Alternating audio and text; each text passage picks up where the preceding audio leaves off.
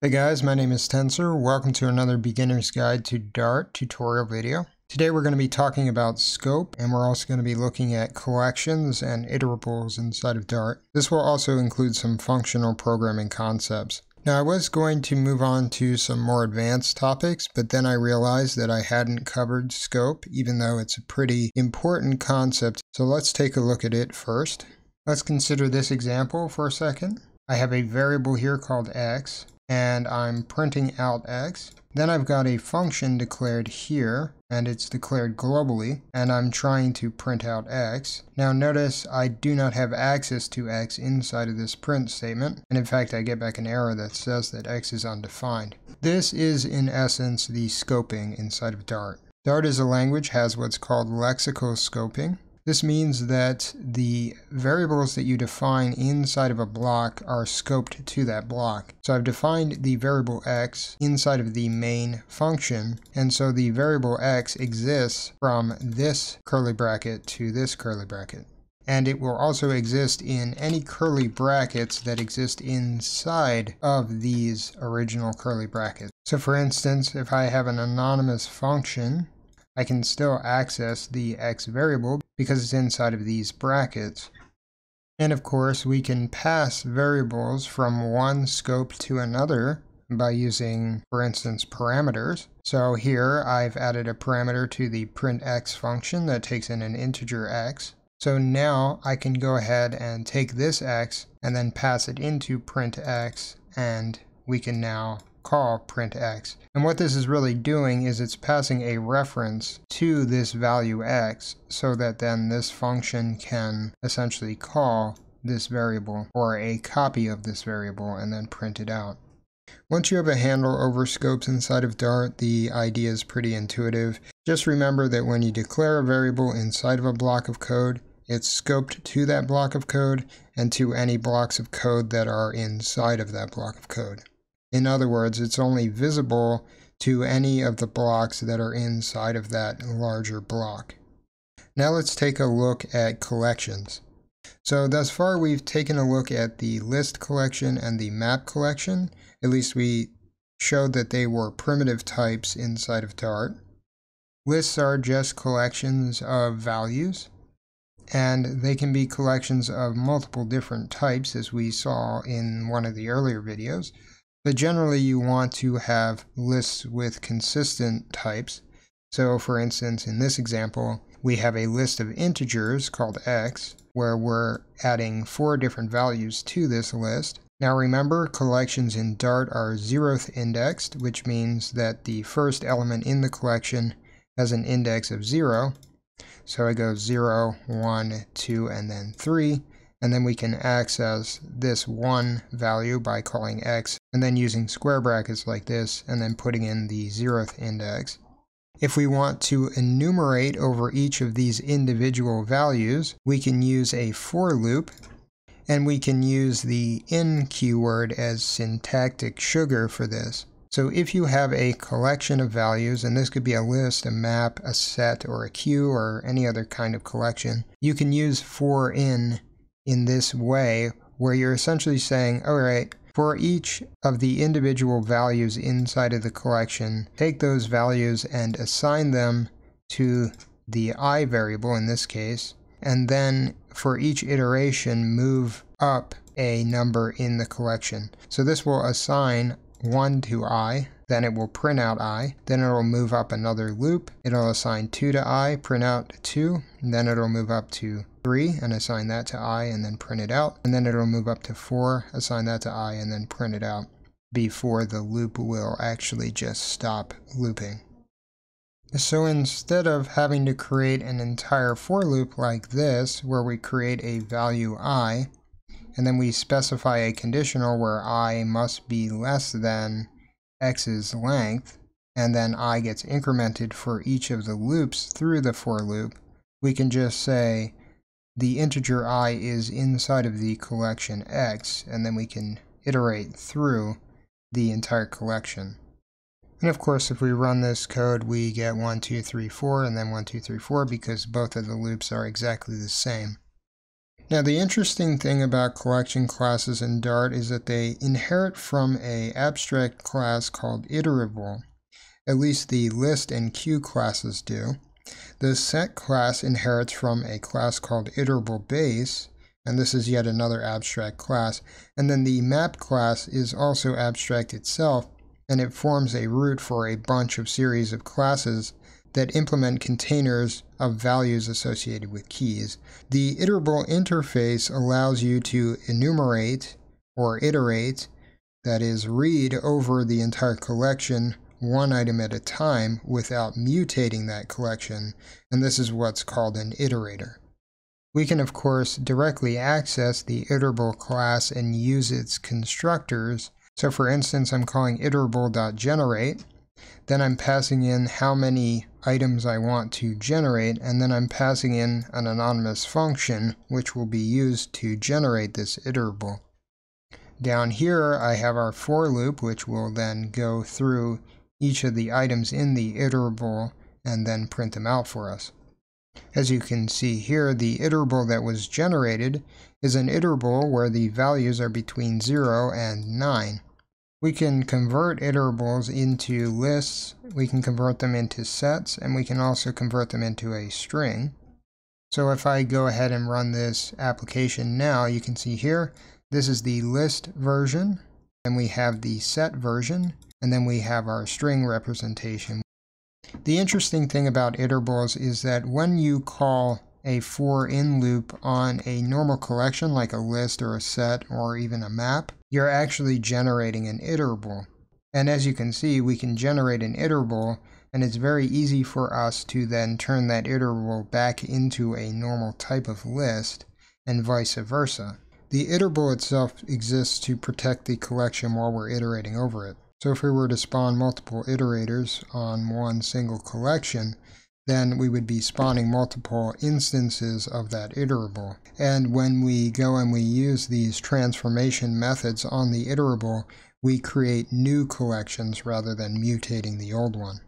If we want to iterate through an iterable or a collection even easier than just using a for loop like this, we can use the for each method. The for each method takes in an anonymous function, and then it executes that anonymous function for each of the items inside of the collection type. So here I've got the numbers iterable, and then I'm calling for each, and I'm passing in an anonymous function that takes in one integer or one dynamic value, and then it just prints out that dynamic value. First we have 0, so we'll print out 0, then we have 1, then we'll print out 1, and it'll do this all the way up to 9. And as you can see here, it looks exactly like with our for loop, where it's just printing out 0 all the way up to 9. For each is very useful when you don't actually need the index of the item inside of the collection. All collections inside of Dart also have getters for the first value and for the last value. So we can just call numbers.first, and this will give us the 0, which is the first value in our iterable. And then we can also call numbers.last, which will give us the 9 inside of our iterable. Now let's say we want to skip the first 4 values inside of our iterable. We also have a method for that called skip. And so we can call numbers.skip, pass in the value of 4, so this will skip 0 all the way to 3, and then it will create a new list without those first 4 values inside of it. So as you can see here, we have our first value, which is 0, then our last value, which is 9, and then we have a new list without the first 4 values, which is 0 through 3, and it's just 4 through 9. Now I've increased the size of the iterable that we're generating to 100, and say I still want to get the values from 0 to 9, I can use the TakeWall method to do this. This takes in an anonymous function, and the anonymous function returns a Boolean value. And essentially what it does is it will take the values until the conditional returns false. When n is less than 10, return true, but once n is not less than 10 anymore, return false. And as you can see here, we get back 0 through 9. The values that are being passed through this TakeWall function are considered lazy. This means that they do not exist until they're evaluated. So in theory, we could call TakeWall on an infinite iterable, and it will not actually slow down the computation time because we're only using 10 of those values with this particular function. Also keep in mind that when you use TakeWall, as soon as we get back false, the iteration stops. For instance, if we want to try and get back all of the even values and we use n mod 2 to do this, then this will only return the first even value and then it will automatically stop executing. These take and TakeWall functions do the opposite of the skip function, and in fact there's also a SkipWall function. Now let's say I want to look through our collection and see if any of the values in the collection fulfills a conditional. Here I'm just checking to see if any of the values in our iterable are even, and if one of them is, then it will return back true. Now we can check every single value in the iterable to see if it satisfies a conditional. So rather than using any, where we're basically checking to see if at least one of the values matches the conditional, with every we're saying, alright, well all of them need to match the conditional for it to return a boolean of true. Now say we actually want to get back all of the even values inside of our iterable and then put them into a new list. We can use the where method for this. So again, we just need to pass in an anonymous function where a boolean is returned back if the value meets a conditional, and then if it does meet that conditional, then we collect those values. For those of you who are familiar with functional programming, generally this function is called filter, but in Dart it's called the where function. So as you can see here, we get 0 all the way up to 98, where all of the values in between are even. Now say we want to apply a function to every item and then form a new list from the results of doing that. We can use what's called the map function. So here I'm calling our iterable and I'm taking the first 10 items in the iterable. Then I'm calling the map method on it and I'm passing in an anonymous function that takes each of the values and then multiplies that value by 2. And then of course I'm calling toList to convert it into a new list. As you can see here, we get 0, 2, 4, 6, 8, 10, 12, 14, 16, and 18 because these are the numbers 0 through 9 multiplied by 2.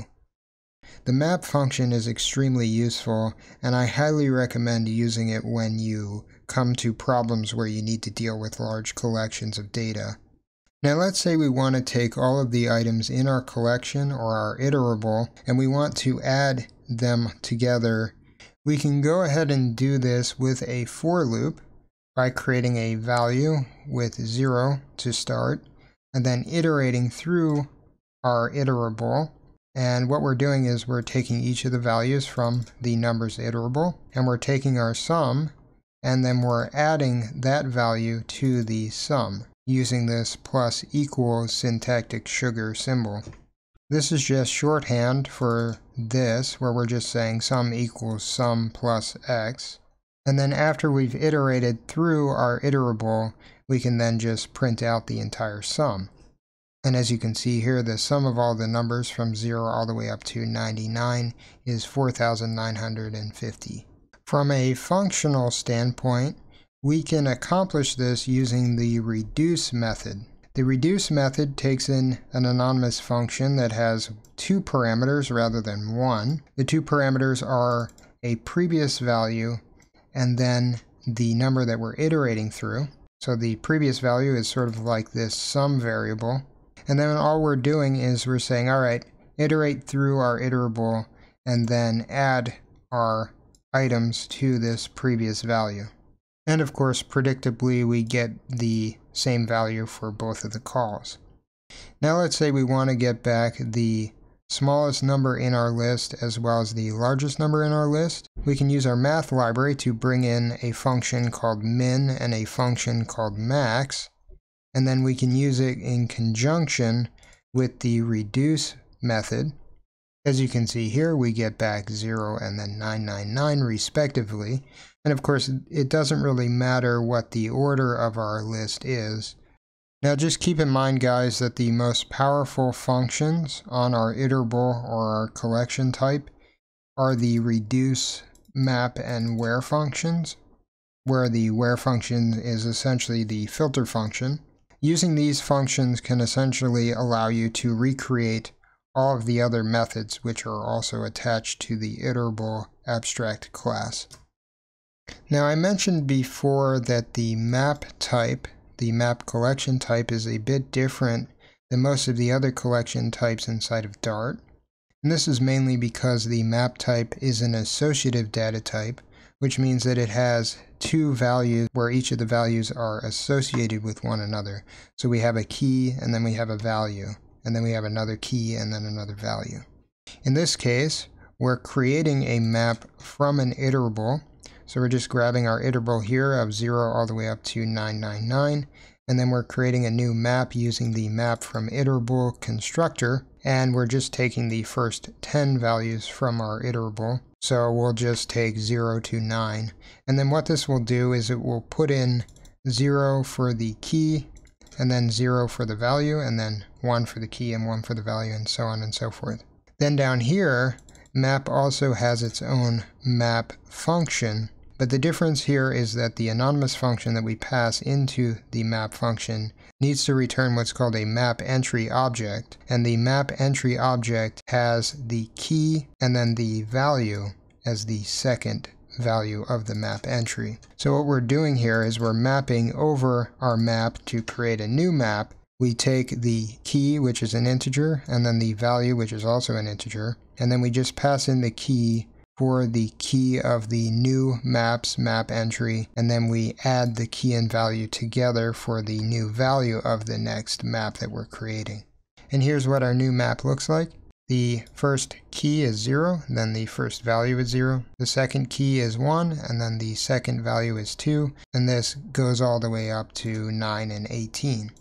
Alright guys, well I hope you enjoyed this tutorial. If you did, feel free to like and subscribe. If you have any questions or comments, feel free to leave them in the box below. And if you dislike this video, then by all means downvote it as much as you like. Have a good night.